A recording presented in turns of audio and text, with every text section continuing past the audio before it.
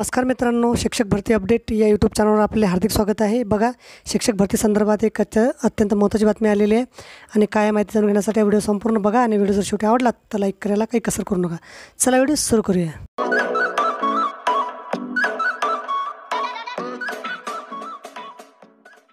तर बघा काय बातमी आहे, कोरोनामुळे राज्याची आर्थिक परिस्थिती बिघडल्याचे सांगत वित्तीय उपाययोजना करण्यासाठी पदभरती करण्यात येणार नाही।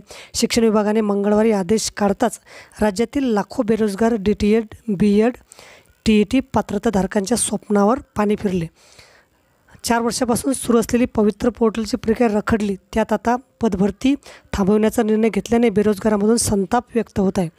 राज्य शासनाच्या वित्त विभागाने कोरोनामुळे राज्याची आर्थिक परिस्थिती बिघडली असल्याचे नमूद करत काटकसरीच्या दृष्टीने काही निर्णय जाहीर केले। त्याचा आधार घेत शिक्षण विभागाच्या उपसचिव चारुसला चौधरी यांचे पत्र आले। कोविड-19 महामारीमुळे पदभरतीस बंदी घालण्याबाबत स्पष्ट करण्यात आले।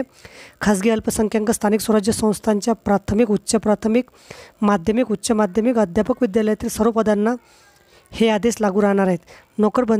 भरती बंदीमुळे सुमारे 4,500 जागांची भरती अडकली आहे। शिक्षक भरती प्रक्रिया पूर्ण करावी अशी मागणी होत आहे। शिक्षक भरती प्रक्रिया 10 वर्षापासून रखडली असून DED, BEd धारकांची संख्या 8 लाखापेक्षा अधिक आहे। त्यात शिक्षक पात्रता परीक्षा उत्तीर्ण विद्यार्थ्यांची संख्या 70,000 आहे आणि अभियोग्यता चाचणीनंतर पवित्र पोर्टलद्वारे सुरू झालेली भरती प्रक्रियेसाठी एकूण 1,87,000 पात्रताधारकांनी नोंदणी केली आहे। भरती प्रक्रियेत निश्चित केलेल्या 12,000 जागा भरण्यात आल्या नाहीत। विद्यार्थ्यांच्या शैक्षणिक गुणवत्ता वाढीसाठी शिक्षक भरतीचा टप्पा पूर्ण करण्याची आवश्यकता असल्याची विशेष परवानगी अशी मागणी होत आहे।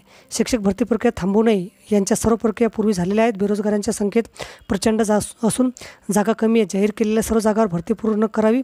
इतर मेगा भरतीचं काय झाले असा प्रश्न आहे।